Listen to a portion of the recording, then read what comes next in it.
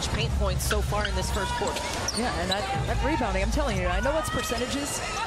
Washington, they're 10th in the WNBA in rebounds, and Atlanta is 3rd, as I said. Sykes. That one doesn't go, as it's poked away by Sykes, so it'll be Atlanta basketball as they hold on to a 12-10 lead here. Sykes wanted that one back. You can see it on her face. And again, her arms are so long. She has a 6'5" wingspan and 5'9" body. So even if you try to protect it, she reached around and popped that ball right out. Nobody's safe when Sykes is around. There's Howard. Parker off the cross, takes it right at Egbo, who checked into the ball game. A little too strong for Cheyenne Parker there. Hawkins, and they're going to call her for a carry. Tianna Hawkins for the Washington Mystics in her 10th season here. Was drafted by Seattle. And went down to the dream. Yep, went down to the dream, came back. She won a title here in 2019 with the Washington Mystics. Jones attacking, a little too strong on that one. It's like I was in your thought bubble there. Walker-Kimbrough. Cloud surveying. Goes to Walker-Kimbrough, extra one. Hawkins off the hesitation, left that short as Hillmon controls the rebound. The last couple of possessions for Washington are shots that they want, right? Those are nice spacing shots. They just haven't gotten them to fall in. And Hawkins trying to drive it and finish. Walker-Kimbrough in transition, lays it up and in for the Mystics. And transition is another thing that Washington will look to do, the steal and score mentality. They're going to have to bring that to the table as well. Gray off the mark on the runner, tied at 12 here. Still first quarter action, under 3 minutes to go here in the opening quarter. Megan McPeak, Christy Winter-Scott, Ariana Prather with you. Walker-Kimbrough goes to Egbo, who slipped behind, left it short. Well, she's right there. Just have to be a little softer touch. Jones goes coast to coast, lays it in. Jones making the adjustment from Stanford, coming here as a rookie. And it's a big adjustment. I mean, Naz Hillmon had the adjustment last year. In Atlanta, they're the second youngest team in terms of minutes on the court in the league. Sykes too strong on that, and she appreciates the fact that she is, as Parker loses the handle, longtime partner and friend from back home, and Danielle Robinson, who returns to the ball game to help her learn how to make that adjustment. And we got to talk to them pregame as well. We see NBA player Steven Adams in attendance to take in today's matchup. We love the support. A couple Wizards players here as well. Daniel Gafford sitting courtside in the building. We love the continued support of professional basketball. Going both ways with it. WNBA going to NBA games, NBA players coming to WNBA games. They respect the grind and the process, for sure. Elena with a 14-12 lead here. Lee Meng into the ball game. Elena Delle returning. Monique Billings returning as well.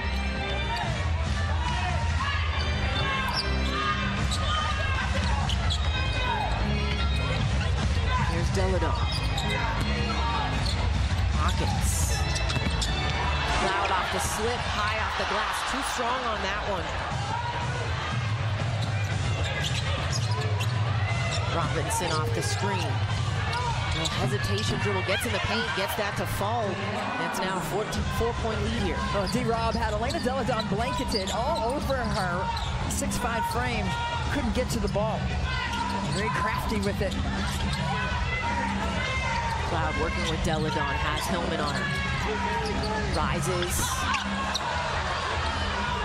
Saw a little zone there from Atlanta trying to pack the paint, forcing Washington to move the ball. Jones, another coast-to-coast off the rebound as Atlanta takes a 6-point lead here. And now Atlanta has found their way to the paint. 6 consecutive paint points for the Dream. Washington also has 6.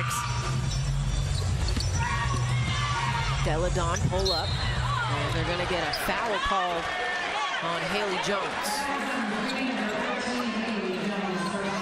See, for the Dream, they've been deliberate the last couple of possessions in terms of pace of play. There's Haley Jones getting downhill, beating the primary defender, and then forcing rotation to disrupt, and Noam was there with a high hand. You can get your body there, but it's even more disruptive if you can also get your hands up to disallow the sight line to the rim.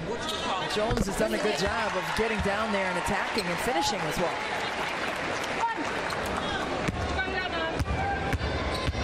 See Donne's numbers this season. And she gets both free throws. I mean, textbook mechanics from the free throw line. Elena Delle minimizes her movements thanks to her dad, telling her to utilize her shot mechanics like a golf swing. Gray gets that to go, count the bucket and the foul for Allisha Gray. And Natasha Cloud wants them to review it, is looking at the coaching staff for a challenge. Now take a look. There's Cloud right there on Gray.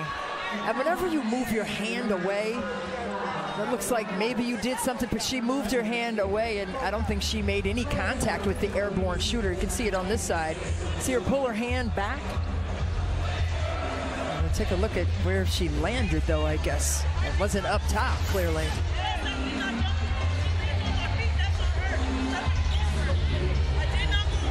Cloud having a conversation with the officials. This is the play they're looking at. She said that she didn't move towards Gray.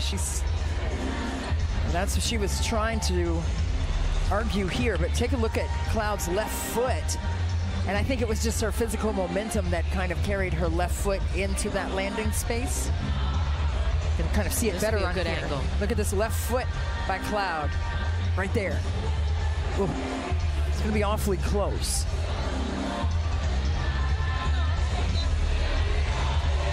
There's the pass. Gray gets it. Definitely nothing up top. We're looking for a reckless closeout on Cloud.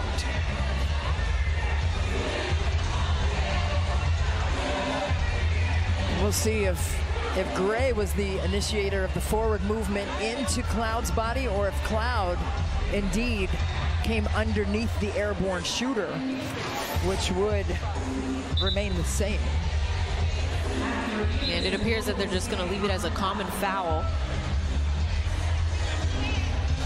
Gray will still be at the line with the opportunity for a three-point play.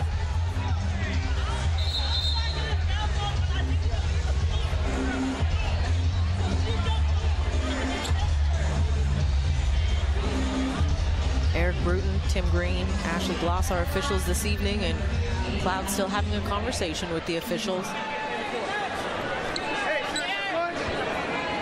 It looked like when Cloud moved her hand away, whenever you go put your hands behind your back, like, oops, it looks like you have done something. And to the officials, they think that's usually you're committing a foul. You're telling on yourself. Exactly. When really and truly, as a player, you're like, no, I'm trying to show you I'm not in there. That I'm not, right? So, yeah, it's a tough one. Gray getting the three-point play at the free throw line. Here's Meng in the corner. Got that to go. Continues to be hot from that West Coast road trip. The shooting's traveling. You love Hillmon, the 28-year-old rookie, a member of the Chinese national team, won a title there earlier in this WNBA season this summer. But brings her shooting stroke. And she's best when she is automatic on the catch just to lift it. Gray, 4 seconds, pull up. Doesn't go. Cloud with the rebound. Shot clock turned off. Mystics pushing. Hawkins trying to save it. Does to Atkins. Left it short. Jones with time at the end of the quarter. Too strong as the Dream will take a 21-17 lead after one. Well, the Washington Mystics